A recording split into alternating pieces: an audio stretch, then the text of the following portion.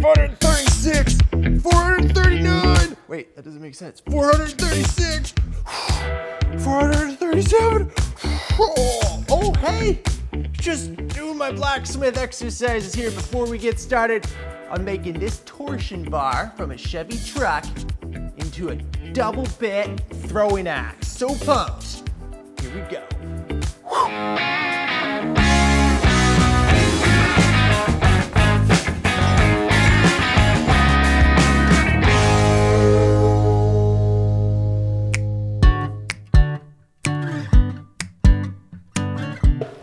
Okay, so I just finished sketching this up. I actually spent almost no time. I'm going really loose. Basically, this is the shape I want for the axe.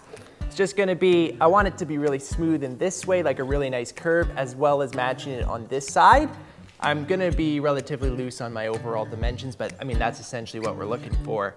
So I'm gonna just quickly do some numbers on how much material I need to start with out of that torsion bar. It's about 1.5 inches round, so we'll just figure it out. Chuck it in the forge, and then we'll get it squared up, get the hole in it, and get this thing done. Hopefully it's not gonna be too much drama today, except for the intro. Okay, let's do it. Here we go.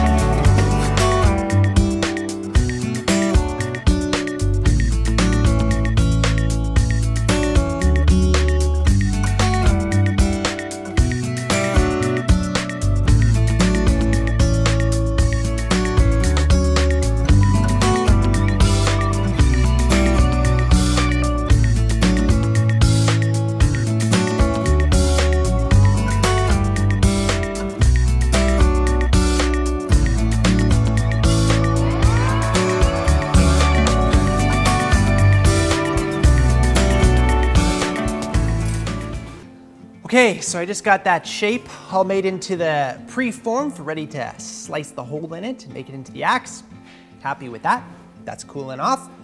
I realized that I actually don't have the drift that I need to make this hole for this double bit axe.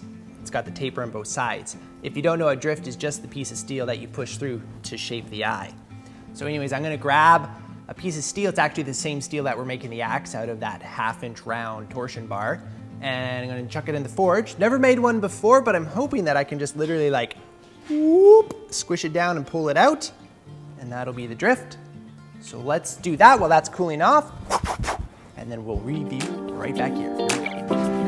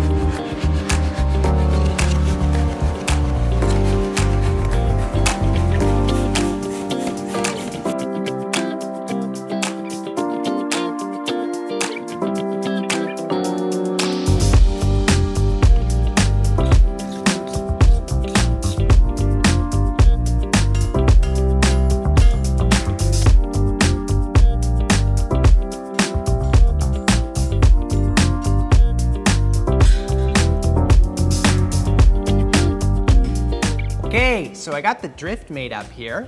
Went okay. I was going along as I realized how wide this thing's getting.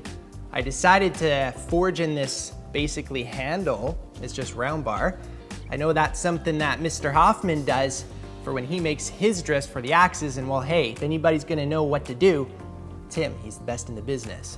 So anyways, we're gonna try it the first time. We'll see how it goes. So I'm just gonna grind this and then ready to get into the action of this thing. I'm so pumped. Oh, so like yesterday, I was working away, fixing the old 93 Toyota 4Runner. Got a unique relationship with this thing. So anyways, I was working away, I was replacing the rad. So I was bending underneath, straining the fluid and gonna take off a hose.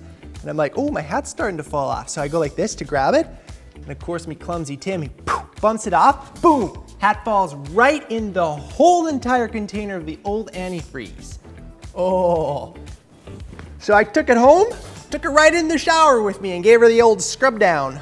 But I think it's seen better days, so I may be looking for a new hat, unfortunately. If you know of any hats that would be cool to wear, let me know in the comments below so I can get a new hat. It's gotta be black, because this is a blacksmith shop. If it's not black, it's gonna end up black. Anyways, let's get this forge going.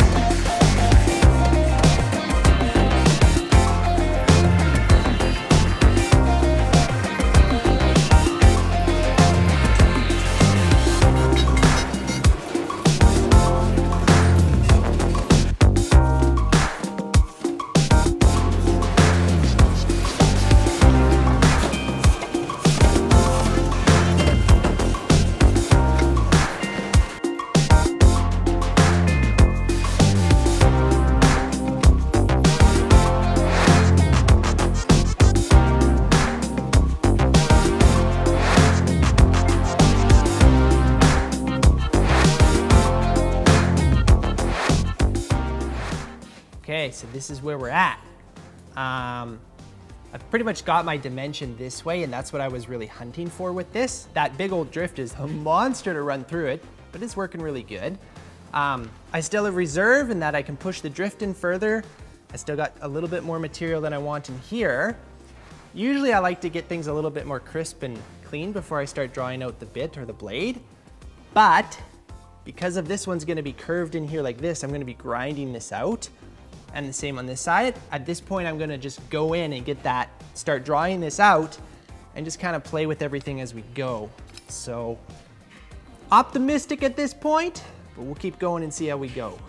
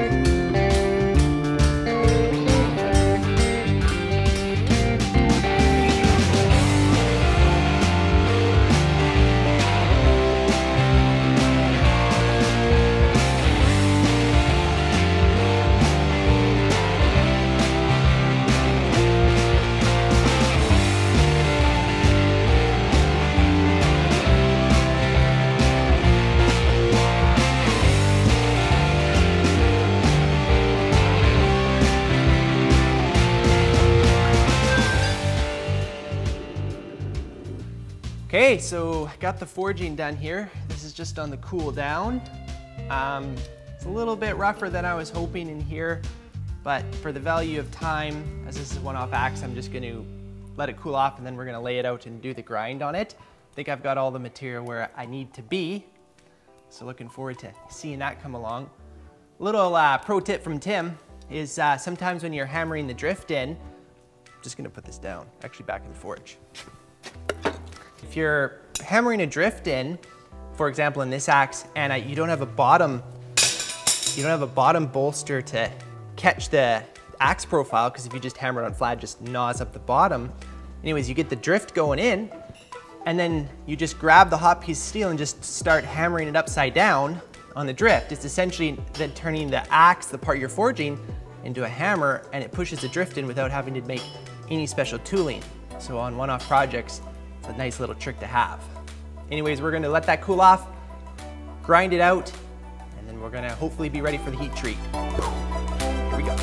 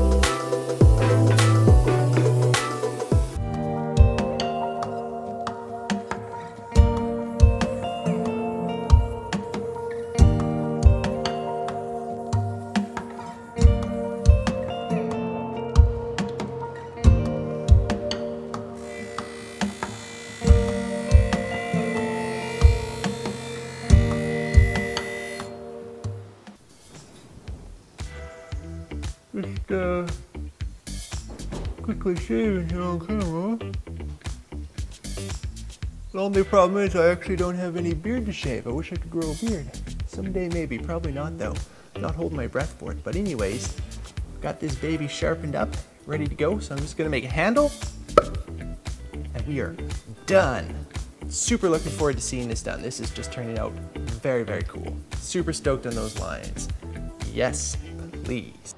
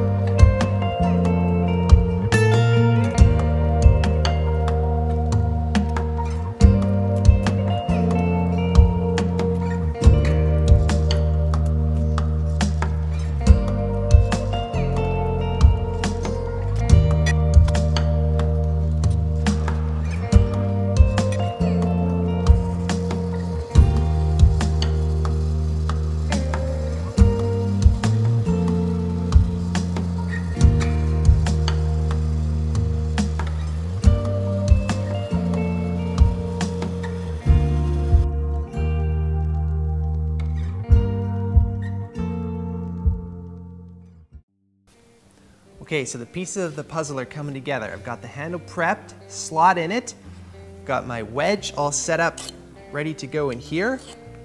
So now I'm just gonna dry assemble this.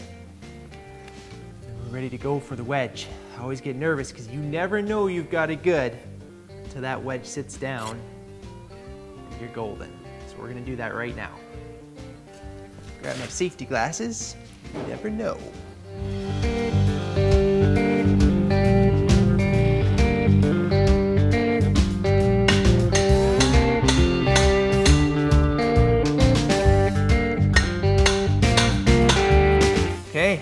baby's dry fitted. I'm just gonna get set up to put the wedge in now. It's coming though, it's coming.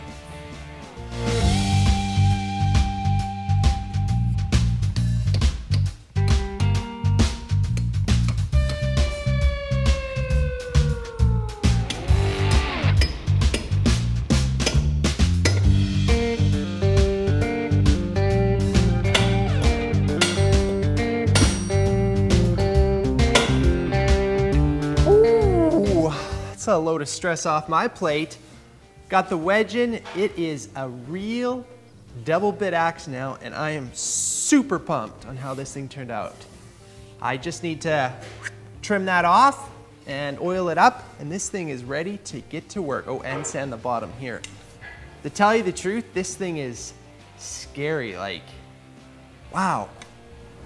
Don't know that I want to throw that thing. My goodness.